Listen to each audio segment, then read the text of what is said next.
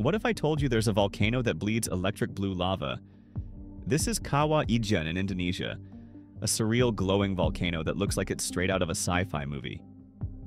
By day, it's a normal-looking crater, but at night, it transforms. Sulfuric gases ignite as they hit the air, creating rivers of blue fire that light up the darkness.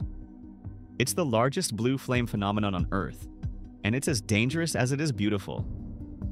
But here's the twist. The volcano is also home to one of the world's most dangerous jobs. Miners hike up every night to collect chunks of sulfur, carrying up to 200 pounds on their backs. The toxic fumes are so strong, most miners don't live past 50.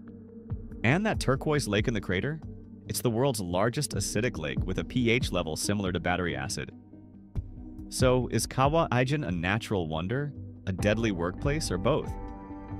One thing's for sure, it's like nothing else on Earth.